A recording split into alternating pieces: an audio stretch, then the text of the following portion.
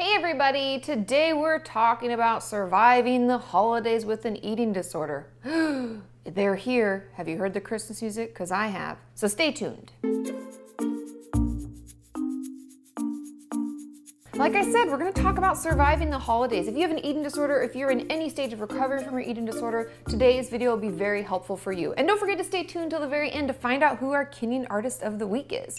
Have you sent me something at some point that you created? It could be you. So stay tuned for that. But let's just jump right into it. The first thing I want to talk about is planning ahead. I know that the holidays can be extremely overwhelming and almost every event revolves around food.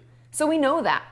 So let's figure out what our specific triggers are. Is it a person? Is it a type of food? Is it something like that? Are there things that we can control? Are there things we can tell people ahead of time to help accommodate us while we work on our recovery? There are a lot of things that we can do to prepare ahead. We can even bring it up in therapy, start processing through it now, so in the moment it doesn't seem overwhelming. I would encourage you to start thinking about it right now because that will set you up for success as we go through the holidays. The second thing I want to talk about is fighting those ruminating thoughts. I know a lot of you have told me that you're just worrying about the holidays even before they get here, and we can't stop that negativity. And what are we going to say to people? How do I deal with this? What do I do? I'm so lazy. This is terrible. We need to stop those. And I encourage each of you today, right now, pause this video, go get a piece of paper and write down 3 positive affirmations. Even if you have to Google them and copy them from Google, I don't care. And then I want you to repeat those to yourself every time those thoughts come up. And if you want more about thought stopping, I'll put a link in the description to that video as well. Some examples of positive affirmations could be anything as simple as, "You've got this,"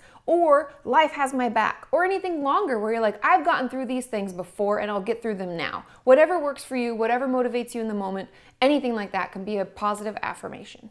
The third thing I want to talk about is to stay present and engage. I know a lot of my clients with eating disorders will tell me after the holidays or after an event that they were really excited about that they don't remember anything because it was so overwhelming. They couldn't even hold conversations and they just really hated it. And so I encourage you to stay present. Use your 5 senses. Some of that preparing ahead will help us better stay engaged. And the holidays are a great time to catch up with those people, connect with them. And if you're looking forward to that, let's make sure that we prepare ahead so that you're able to stay present in the moment. The fourth thing I want to talk about is spending time with those that you love and who support you. I know that oftentimes we feel pressure to go see family, spend time with family, but a lot of people call friends the chosen family. And if your family is actually not healthy for you, you know it's going to be extremely triggering and actually detrimental to your recovery. Maybe this is the year that you take a stand. Instead, you spend Christmas or whatever holiday you celebrate with your friends instead of your family. Maybe you limit the amount of time you spend with your family and instead focus on those who love and support you in the way that you need right now. There's nothing wrong with that, and it's perfectly okay for you to put yourself first. And the fifth and final thing I want to talk about is take breaks as needed.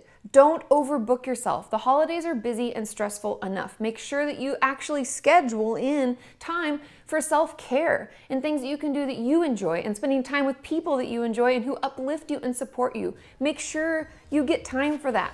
That way, we have energy to go into those difficult situations and come out unscathed.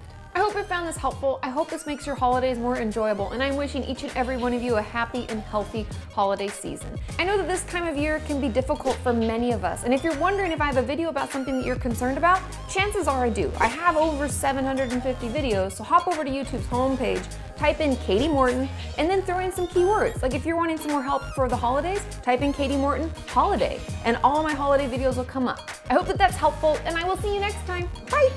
The third thing is like third thing.